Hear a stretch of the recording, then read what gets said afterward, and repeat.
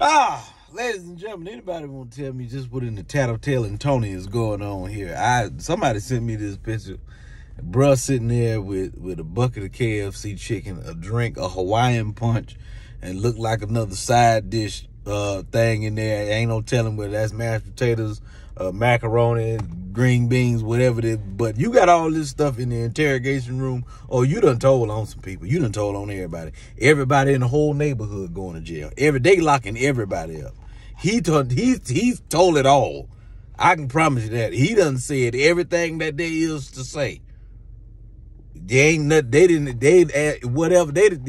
answered questions. They ain't even asked him. They locking up everything. They locking up not just people. They locking up dogs, birds, squirrels. Won't nothing be. They gonna come in there and pull people grass out their yard. Everything, the whole neighborhood going to jail. The stoplight going to jail. Everybody, he done told on everything that ever did anything in it. They gonna.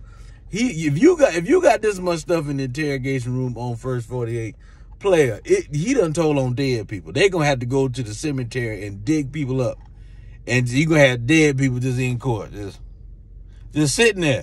Cause I know he done told who has a bucket. Like, think about this: you and somebody get arrested together, and they bring you, like, as they walk you in. You know what I'm saying? You see your partner sitting there.